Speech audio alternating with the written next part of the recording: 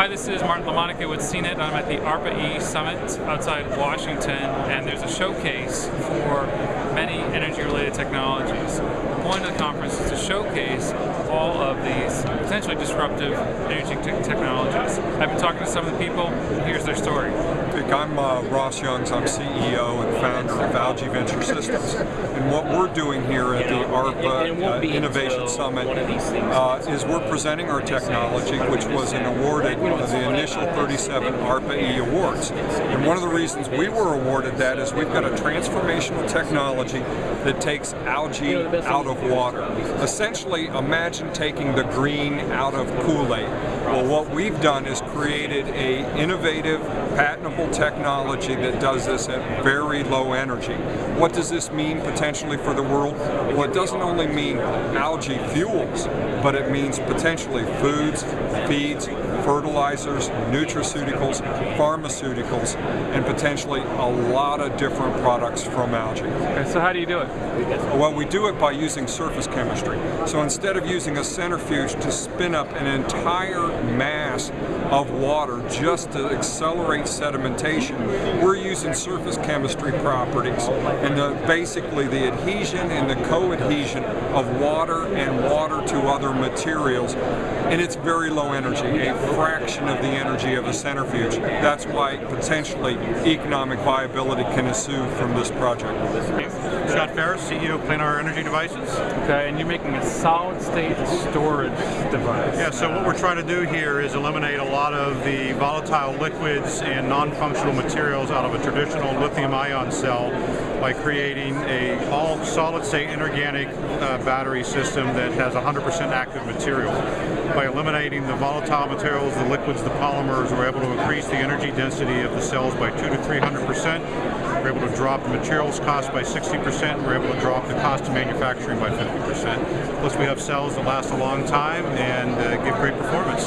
So the idea is that you're sort of spraying a little metal. So yeah, the key innovation here is that we've developed a technology that allows us to deposit semiconductor quality materials, but doing it in ambient conditions. So we're not doing it in vacuum, we're not doing it in high temperature, we're doing it in a room like this. We're growing films very rapidly, and we're growing films that have actually better or equal quality than pulling out of a traditional vacuum chamber. So what would be the use? So they're smaller, they're lighter, they last longer? So they're smaller, they're lighter, they'll last 10 times as long, and so from an energy storage perspective, we believe this is a breakthrough technology that enables not only cell phones that can charge for weeks on end or last on charges for weeks on end, but on a large scale, this is really the pathway to give us practical electrical vehicles. David Mather. Okay, MTPV. MTPV, I'm a board member and one of the founders of MTPV. Okay. We make semiconductor chips that convert heat directly to electricity. So much like solar will take sunlight and convert that to electricity, we do that with any heat source. Okay. So we can expose it to high temperature waste heat, various sources of heat that exist today, free, easy access, plentiful, we convert that to electricity.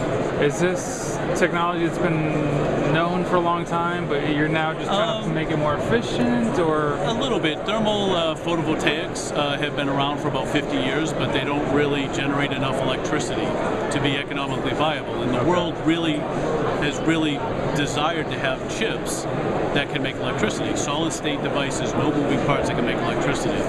Well, we've basically patented micron gap thermal photovoltaics.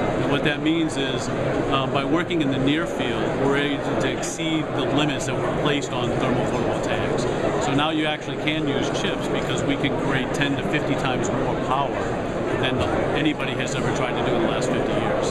So you have this chip that is heated, it glows, and then there's a photovoltaic cell underneath that chip, about 100 nanometers apart, which is 500 times smaller than a human hair. Okay. So they're very, very close together, and when they're in that near field, there's a tunneling effect, so more photons get converted to electricity. Okay, so what are the initial markets you want to go after? The very first markets are waste heat. So there's an enormous amount of waste heat in the world. There's about $600 billion worth of waste heat just in the U.S. manufacturing segment alone. Wow. And for comparison, in 2007 we sold only $300 billion in retail electric sales.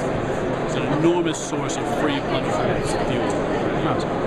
Open and closed flares, petrochemical, gas and oil, coal bed methane, where they're venting the methane and burning it, because methane's worse for the environment than CO2. Instead of just burning it, create electricity. Right. Okay. So what, if all goes well, you get funded, the technology continues to develop, what's your hope? When would this actually come to market? We're quite far. This is the first commercial device that you probably see behind me. This device should be selling, we're hopeful, at the end of this year. So it's going into beta testing next month, and we'll be entering the market with the first product in the waste heat marketplace. I'm Don Runkle. I'm CEO of Eco Motors. We have a new proprietary engine technology. It has some unusual claims you normally don't find. It has about 50% more fuel economy than a standard conventional engine. Costs about 20% lower from a cost standpoint, 30% less investment. It's half the weight and half the size of a conventional engine. So it doesn't get any better than that. Right. So what's the secret? How do you get that? The secret is the opposed piston, opposed cylinder architecture engine. So it's an architectural change. It fires every stroke, but it passes emissions. So that's the trick of the intellectual property in that. So it has very, very high power density. Just like your laptop computer was enabled by the high power density of a lithium-ion battery. This also has very high power density for the size of engine. And so if tomorrow morning I could wave a magic wand and everyone had this engine in their car, you would not import any oil from the Mideast. Why is that? It's that simple. Because our efficiency is that high. So we would use that much less oil, and we would have the lowest carbon footprint and at a cost savings.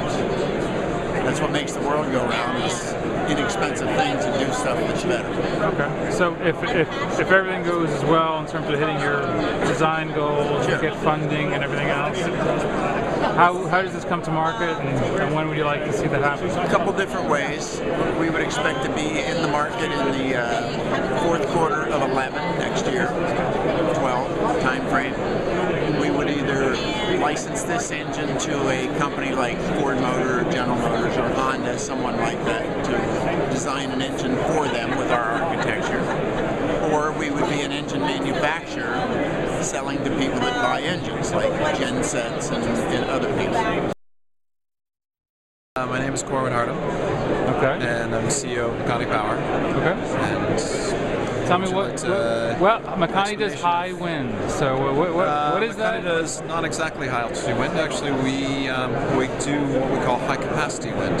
So the idea here is not to go to the jet stream, but rather to, at altitudes which are only slightly above where terrestrial turbines operate, sweep out a much larger area with much less material. The larger area leads to a doubling of capacity factor, and the greatly reduced material of a kite on the end of the string means your total materials are about 20% that of a typical wind turbine. So you decrease the capital cost while doubling the energy output.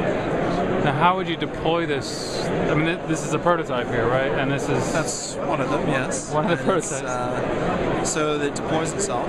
It's completely computer controlled. It flies autonomously.